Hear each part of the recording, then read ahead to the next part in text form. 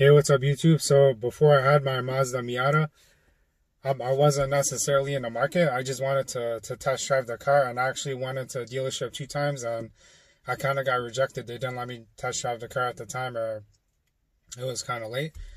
And the third time I went in, I actually test drove a RF, and I think it was, I'm not sure if it was a Grand Touring or a Sport, but when I drove it, I liked it, but I wasn't super impressed at the time. And when I was at the dealership, I was just messing around. I wasn't planning on buying a car, and I just wanted to negotiate the lowest price. And previous to me buying this car, I had a 2017 Toyota Prius. And that car got pretty good gas mileage, and it handled pretty good for what it was. But I was looking for a different kind of car. And my other cars that I had before that was I had a 2009 Mazda Speed 3. I had a couple 93 RX-7s, and 2005 Mazda 3. That's a good car too. And before that, I had Hondas. I had a 97 Honda Accord, and then I had a 2001 Honda Prelude SH. And I sold that when I moved to California. It was kind of sad during that time. I graduated in 2009 during a market crash. Couldn't get a job anywhere, so I had to dump that car. And I sold it in New York, where I'm from, and then I moved to the Bay Area, California. But when I was in a dealership, I was talking to Alfred at Stevens Creek. Nice guy. If you guys ever go down there, chat him up. So they actually had a 2018 Mazda Miata clubs, black with the cherry top, and they were the same. They had two of the same kinds of cars, and they actually had the 2019 RF hardtops at the time, but I knew I wasn't in the market for those. So at that time in 2018, since the 2019s were coming out, they dropped the price on the ND1s. The new versions were called the ND2s because they had a better engine.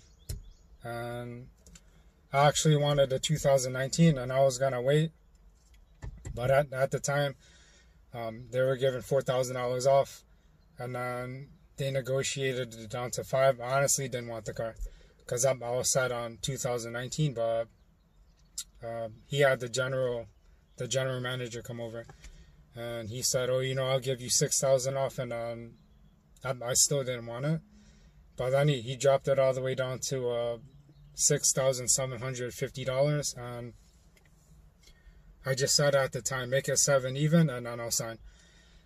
And the main reason why I did that was because the upgraded engine, it's not necessarily worth paying the sticker price on it, because at that time for a club probably cost like 37,000. This car is not worth that amount, in my opinion. And to get my car for 30,000 out the door, I thought it was a good deal. And in order for me to get that deal, he wanted me to finance it because I actually wanted to pay outright. But he said, in order for me to give you this deal, we have to finance it, and everything came out to under 30, which is what I wanted. I think they tacked on a finance fee. It was like $150. And actually, when I got my first payment, I actually paid everything off. I couldn't pay it off in one payment, but I actually had to make, I think it was like 12 different payments, and it was off by 1 cent each. And I actually got my title within, I think, a month or two. Well, when I was at the dealership, I told them that I was going to go get my title for my Prius at home, but they didn't want me to leave at that time because maybe they thought that they were going to lose me. And everything went through. We signed the paperwork, and when I went to the closer, he kept on trying to get me to buy this maintenance or the warranties, all the shit that's a waste of money, in my opinion. Because I actually told him that I was going to do work on my car to save money, and And in my opinion, the Mazda Miata, for the most part, is a pretty reliable car. It's a basic car. It doesn't have a CVT. It doesn't have a lot of electronics on it, and that's why I opted out. And I was hoping that this car got a good transmission compared to the 2016s and 17s. I was hoping that they ironed out the problems. And at the time when I bought my car, I bought a club because I wanted the top of the line car at the time for performance. I don't care about luxury. I only care about the driving experience. And I wasn't gonna mod the car at the time, but things change. And the first thing I did when I got the car back was I plasti dip all of the emblems. The same day. When I first got the car home, I noticed that there was a small gash in the door. It's pretty minor. And I actually brought it back, and I just told them, well, if you just give me some touch-up paint, and then I'll touch it up myself, because I was happy with the price, and in my opinion, it's like, no car is going to stay perfect, and I don't expect it to. And a month later, I went to Mr. Tint in San Jose, and I had them put on a partial clear bra to try and protect the paint, because a lot of users, they complain about chips, and I know that would be a pet peeve for me. So I went ahead and got that done, and I had a bubble in it. It started to bubble up, and I brought it back, and then the guy was like, oh, we could redo it for you. And then I personally didn't care. I mean, I didn't want them to redo it because I knew it was going to take time, and you risk another bubble. But then they just lifted it up, and then they set it back down, and there's a little mark there, and I'm okay with that, because like I said before, I don't expect this car to stay perfect. If you talk to a lot of people, they want to keep that car low mile because they think that they want to sell it, but it's like, I bought this car to drive. And the amount of miles I drove this car across country, and then I drove it up north to Alaska. And my 2018, I bought it in August. And I currently have close to 45,000 miles on it. So I bought it in August 2018. My first year, I put 30,000 miles on it. And this car is just super fun. It's like a go-kart. It doesn't have a lot of power initially, and a lot of reviewers, they complain about the suspension not being good enough, the stock suspension, but in my opinion, it was good enough. I mean, it's not like having, aftermarket springs, but it's good enough for daily driving. So I actually just test drove a Model 3, the basic version, and I actually like it, because for what it is, it's not a Miata, obviously, and it handles like a really, really good car. The suspension's good, the delivery's good, the power, the interior is good, the simplicity of it. It's like you could just use your phone as a key, versus like having to, my Miata, you gotta turn it on and off. Tesla, you just get in it and you drive it, put it in park, and then you get out. And I like the software in that car, and the autopilot too. The autopilot's cool, and at that time, I kind of dismissed it because I wasn't sold on charging your car. And if you go back 10 years ago, I was against hybrids, because I was like, yeah, why would you buy a hybrid when you could just buy a small 4-cylinder engine and drive it? And I think if you bought like a hybrid and a small 4-cylinder car, and then you average it out after 5 years, probably the same. But it's the advantages that you get when you buy these cars. So just say, for example, if you bought a Prius, you'd probably be pumping gas, twice or once every 2 weeks. You probably wouldn't even be doing it every week. But in my Miata, I have to do it every week pretty much, because my range is low. The stock range was, I was getting about 330, 350 unmodified. And then when I modified it, I was probably getting 220, I would say 220, 240. And my gas mileage went from 35, and I drove it for real, like spirited driving. It went from 35 down to about 20, 22, 24. So, but that Prius, I actually drove it from Bay Area to Las Vegas, and I didn't have to pump at all.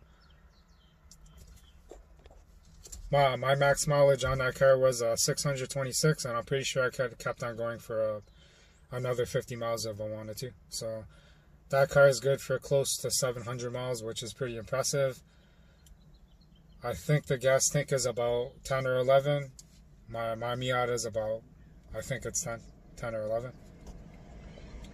And that Prius is getting, more than double the gas mileage. And for maintenance for that car, it's you honestly don't have to do anything. The first 2 years, the oil interval change was 10,000. Toyota covered it, so the first 2 oil changes were free. And do I regret buying my Miata over my Prius? No, I think that I probably should have bought the Miata before I bought a Prius, but at that time my company was laying people off, and I wanted that car just in case I had to live in it, and that car would be decent to live in. I see a lot of YouTubers living in their Teslas, and it would be interesting. I mean, if you could charge the car with convenience, and I think it would be a good deal. Because I would say my next car, and I don't plan on selling my Miata, but my next car, I want it to be a Tesla. I'm not sure if I would get a Model 3 or the Model Y, because I always liked hatchbacks because they're pretty versatile versus having a regular car. I always said that if you had the choice between a hatchback or a sedan, you're better off getting a hatchback because you could put a lot of stuff in it. So one thing I need to figure out is Tesla, they have a mid-range, and it's a dual motor, and then they have the performance. And I'm curious if the motors are the same. Because if they're the same, and the only difference is like suspension, brakes, aesthetics, wheels, then there's no point to get a performance because, well, like I said in one of my other videos, if you buy a car, you're better off building it on your own, because the performance parts that you're going to get on a factory car, they're not going to be as good as a aftermarket, in my opinion. For example, for that Tesla, I was talking to the owner of Saki Bomb, and then he said he actually had a mid-range Tesla Model 3, and he said that he bought the upgrade to make it a second faster, and then he was doing R&D on it for like the suspension, the brakes, the wheels, all of that stuff. So I'm pretty sure if you bought that car and you modified it, it would be way better, in my opinion. So do I regret buying my car? Because if you look at the total cost, it was about 30 for the car, and then I dumped a good amount of money into this car when I modified it. So technically, looking back, I could have just bought a mid-range Tesla, and I think that if the Miata didn't exist, or other cars that are similar to that, then I probably would have looked into it. But it's a trade-off. It's kind of like advanced technology, over driving experience and handling. And I'm curious about the sports car Tesla that they're gonna come out with, because I'm pretty sure that's gonna be sick. Because it's gonna have good handling, and it's gonna have power. But most people can't afford a $250,000 car. I'm curious if they came out with a cheaper version, and I'm also curious if, because the original Tesla Roadster, it was based off of, I think it was another car, a lease, and I was curious if I saw an article on Tesla wanting to implement their technology into like a Subaru or a Mazda. So I'm curious if you put Tesla tech into a Miata, I wonder how it would handle. I wonder how people will like it. So going back to the stock car, I didn't want to modify it initially because I knew it was expensive to do. Because I actually dumped a lot of money into my Mazda Speed 3. And that car is pretty fun. I miss it a lot. I kind of regret selling that car too. Because I think that I could have drove it for another 4 years if I was smart about it. But modifying cars and tinkering with them, it's pretty fun. It's a hobby, and it's an expensive hobby. So during the coronavirus thing, it's past 2 weeks, and I would say for the first 2 weeks, I was pretty lazy. I was lazy from a physical standpoint because I haven't been working out for that time, and 2 weeks prior to that, I didn't really work out. I wasn't really dedicated. But I think that I was more focused on trying to learn about finance because we're in a downturn, and I'm trying to learn about how to invest during this time because it's like a once in a 10-year event. And also I was trying to catch up on things that I wanted to do, like learn about nutrition or learn about cooking.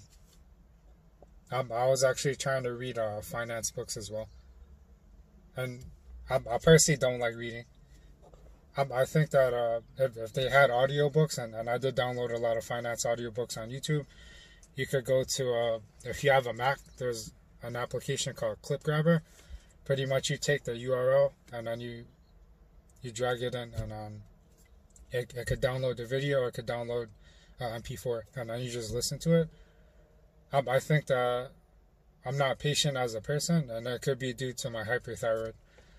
Because whenever I read a book, I kind of get bored because I can only process the information so fast.